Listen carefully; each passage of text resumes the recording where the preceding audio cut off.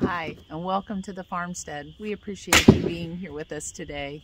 Today's vlog, I thought we'd do something a little different and just have a chat. I thought with almost 500 subscribers now, might be a good chance to do a little get to know us video. So I am out here soaking up some sun while Mr. Wareing over there is cutting some wood or chopping some wood and splitting it, I believe. Splitting wood.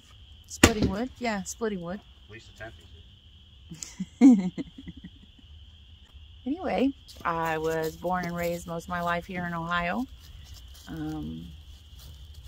Till I left Ohio at 15 and a half to move to Florida.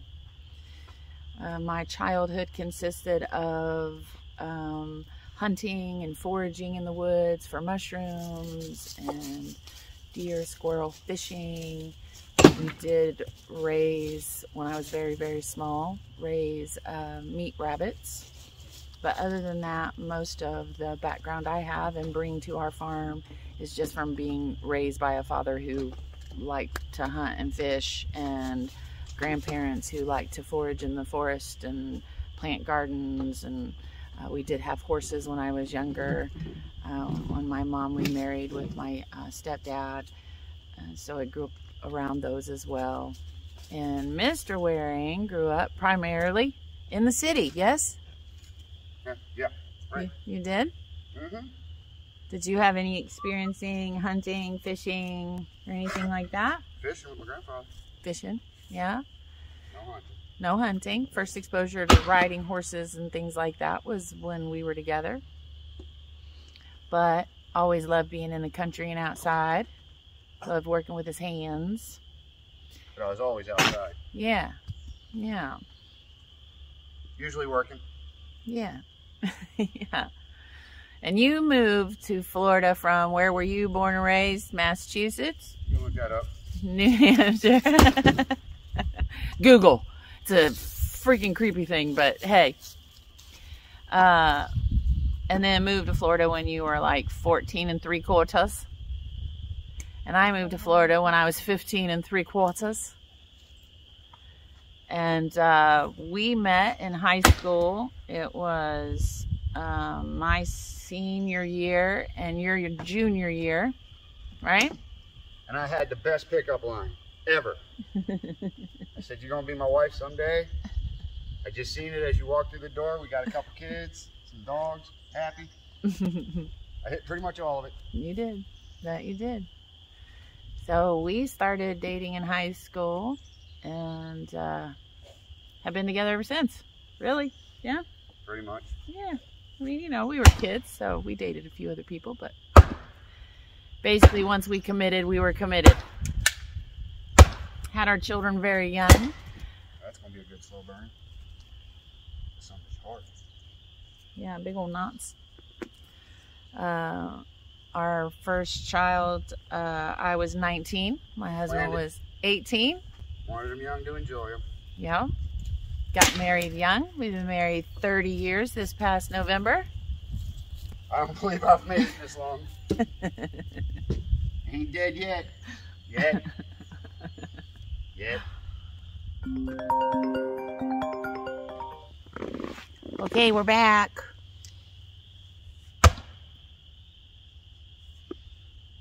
We got a phone call.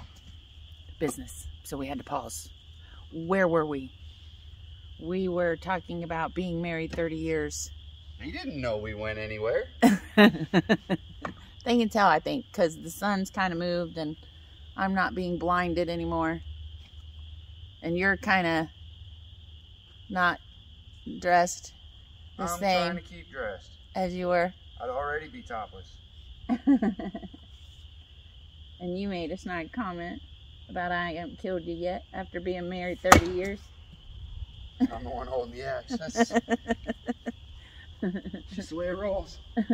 And he brought me a piece of chocolate and it still had foil on it. I think he was trying to kill me. No?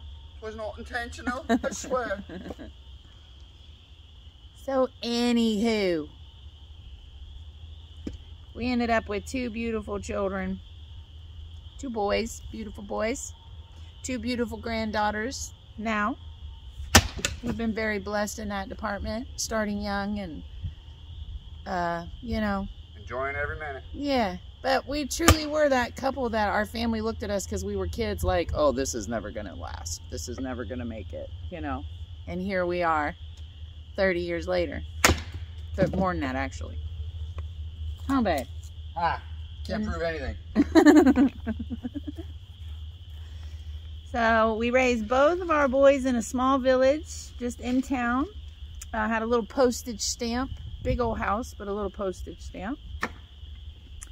And always gardened.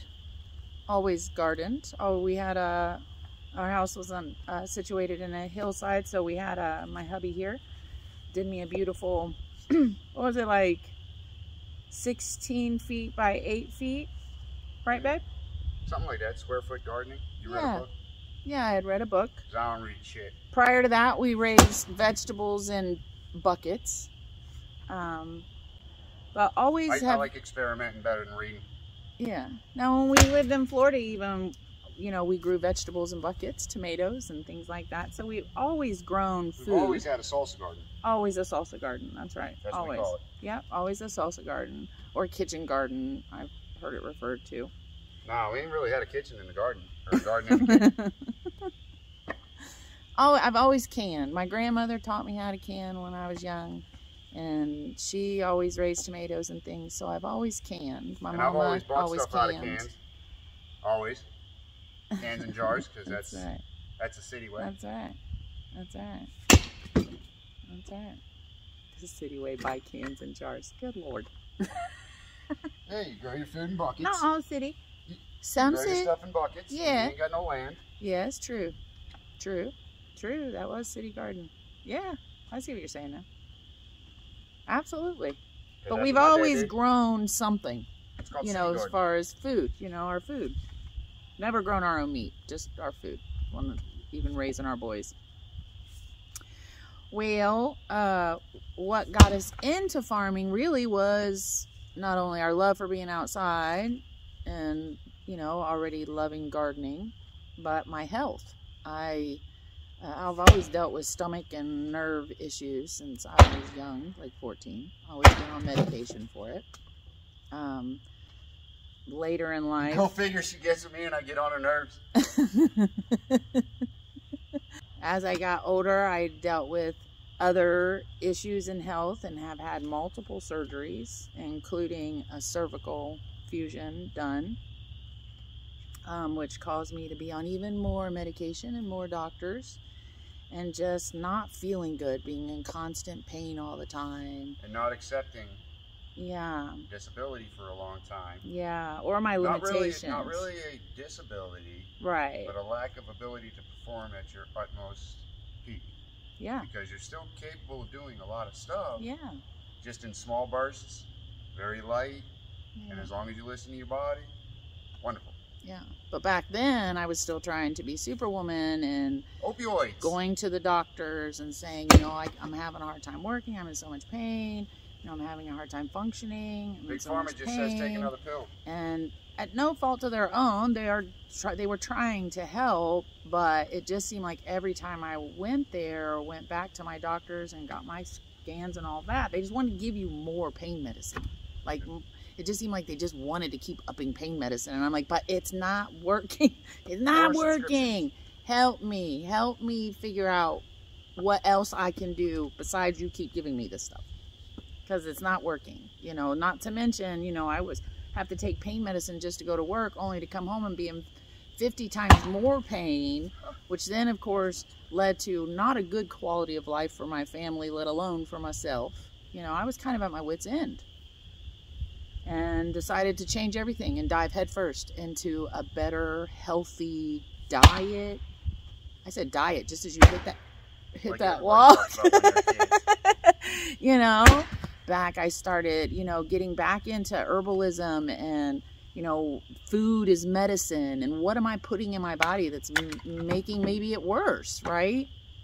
And deciding that I do not want to live my life on opioids and antipsychotics if I can help it, right?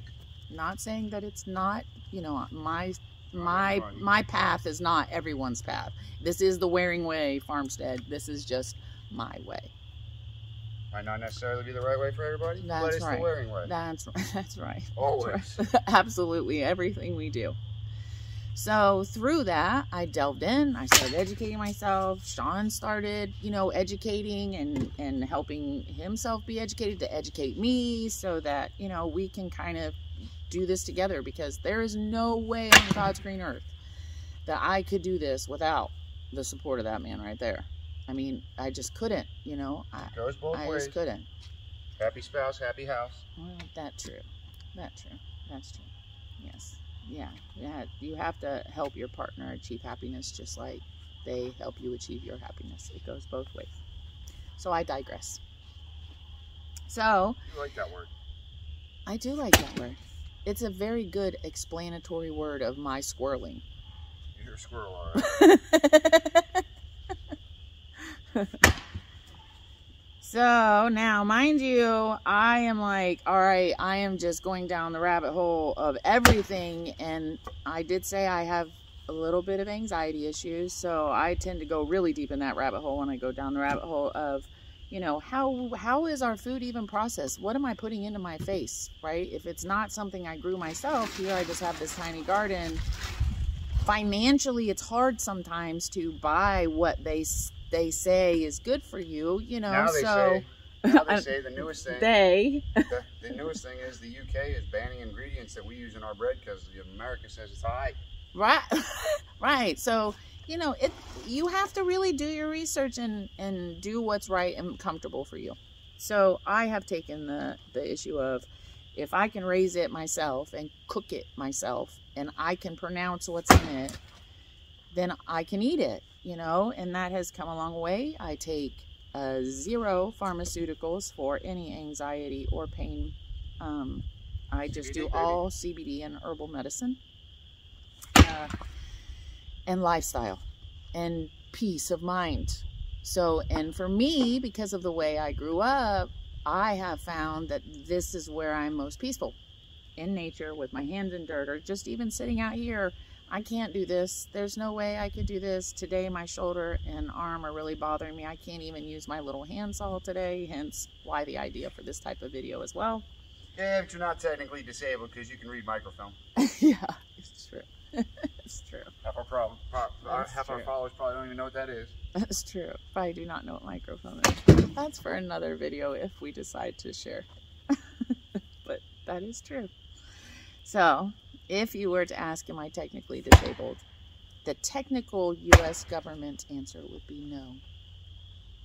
If you ask my physicians if I am disabled, their written documentation of that answer would be absolutely 100% yes.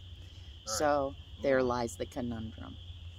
Back to farming. Again, I digress. Thank you for squirreling me, hubby. I didn't squirrel nothing. You squirreled me. I'm cutting wood.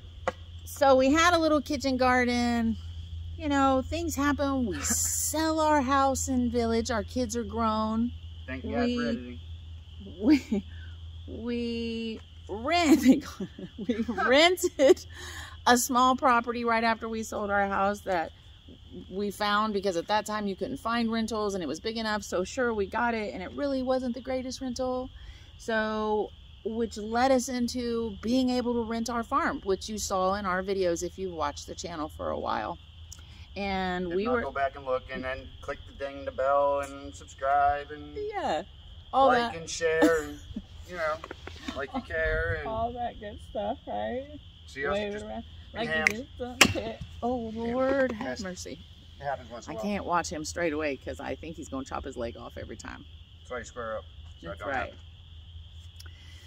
So anyway, we rented our farm, which, I mean, what better way to figure out if you want to farm? Now, mind you, the first property, I made sure, hey, can I at least have chickens? Which they said yes, right? Which sure. That's a whole nother story about being sure you get everything in writing. And so after talking my husband into, okay, we've been gardening, can we please raise chickens so I can have some eggs? And it's kind of like let's see if we can raise some livestock. Now, for those of you that don't understand what chickens mean, you walk in the chicken aisle of your local TSC, any kind of supply company like that gives you your local farm and stuff. And when you walk down, in certain times of year, you hear chirp, chirp, chirp, chirp, chirp, and there's probably about, 8 or 10 buckets lined up on each side of the aisle. And then you take your lovely spouse with you and you go down the aisle, and you only get 6 birds, because that's all you need. Because 6 birds gives you 3 or 4 eggs per day on a regular. Yet chicken math means that 8 months later, you have to get 6 more birds. Because the first 6 birds say, screw you, and they ain't laying no more. Okay? Well, now you got 12 birds that you only were going to have 6. Now you need a bigger coop that you originally, because you're going to have 6. Okay? Chicken math. Now you're going to replace some birds, but you love these birds, you're attached to these birds, so you got to get 6 more, because now it's 8 months later and you now have 18 birds. And now somehow we have 32. Somehow 6 months later we have 32 birds. And I don't know, it's be careful with your chicken math, because something's not adding up here. And I'm going back to cutting wood before I get in trouble. But we got eggs. We got eggs, baby. We got billionaires on the eggs, because... Made me cry. Oh, mind you, when I told my husband I wanted to raise chickens, I was going through a lot. 6 birds. That's it. Well, 6 birds. And I was going through a lot. And you were doing a lot, because I was physically and emotionally going through a lot with accepting my limitations. Just 6 birds. And so we had to take into consideration the fact we run businesses. He's a busy man. Can I physically do it? Can I? But, once we were on board, babe, and I got you on board with my chicken math. No. You love being a chicken daddy. I like my chickens. But you just wanted to go and get more birds. We have enough birds for now. I literally did just want to go buy more birds. I'm trying to incubate some that didn't work. Poor Mr. Daphne ain't doing his job. I need another rooster. And in order to do that, I got to get a full-blooded Jersey, because that's what we love. And I'm not going to just get that from anybody. And anyway, it's a saga. So... but I gotta talk him into it first. So we were able to get our baby chicks. We loved it. We loved it. It brought so much joy and just entertainment and peace of mind. It got me outside every day, a couple times a day. Out of my hair. It got me doing yard work again. It really was like the path to me truly feeling better. And doing better. And being better. So then that led us into meat birds. Right? Because we got the blessing in disguise of the first rental not working out. Giving us the farm allowed us to have the land that the first one didn't have. To do meat birds and make our first chicken tractor. And see how that rolled. And taste our homegrown chicken for the first time. And then looking at the research of how the commercial industry is with the meat that we consume and how they're raised. And anyway, more and more and more and more and more was we need to buy a farm so that we can live this way. Hence why we're here henceforth on our farm. Now, mind you, y'all know my mama's here. My mama also lives on the farm. She owns part of the farm. She has invested in the farm. We are a multi-generational farm. And more that is happening here in America. It is something from days of old. You used to have multi-generational properties. And it kind of went away. And now, because circumstances we can't talk about or don't really want to mention, get booted. It's back again, and we are thankful for it, because we have always been a tight-knit family anyway. And what better way for mama to feel like she can retire and live out her life the way she wants, and we can live out our life. It just made sense. So if you watch the videos, we have remodeled, and she has her house and we have ours. They are connected like a duplex, but we each have our own living space or our own homes. So it's nice. It's nice. Ha. Now, even going further, looking ahead, Mr. Wareing, my eyes are set on pigs. Yes? You? Should I get you off of chickens? If it kisses me out. If it settles the chicken math. Look at that, man, chop wood. Anyway, I would like to get pigs, small breed. We're looking Cooney, Idaho pasture, Julian maybe. Just a smaller, friendly. Because we have so much woods, that's where I want to run the pigs. Put them in the woods. Put them in the woods. Let them fatten up on beechwood tree nuts, which I lived my life in the woods, practically didn't even know about them. Acorns, we have all kinds of nut trees out here, as well as just good, loamy, nice dirt and soil throughout these woods. And they'll help clear so that we can get even more of the drainage issues figured out for, you know, down the road. When hopefully we get a pond put in over there. Huh, babe? What? Yeah. A pond over there, huh, babe? Yeah. So what do you want to be when you grow up, Sean? I'm not growing up. What do you want to be? I grew up a little bit. I don't like it. I'm staying a kid. And I don't want to hear nothing about it. What I do. He's going to be a farmer. That thing ain't going nowhere.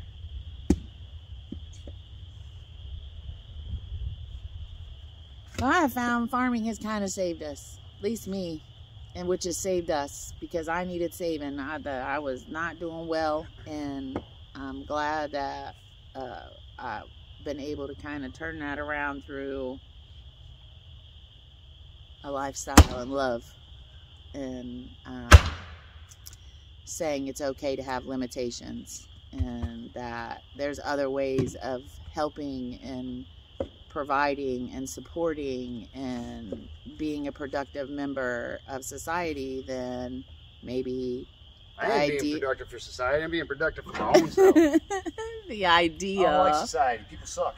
They do, but you know, not everyone. But you know, people can be mean, and expectations are hard when people place them on you. And so, accepting that, you know, the only people that matter at the end of the day is the people that you love and that are in your circle, and the rest of it's just noise, and it's all mostly acceptance and peace of mind and just being okay with being okay and farming. I'm okay. And farming. All the voices in my head agree on that one.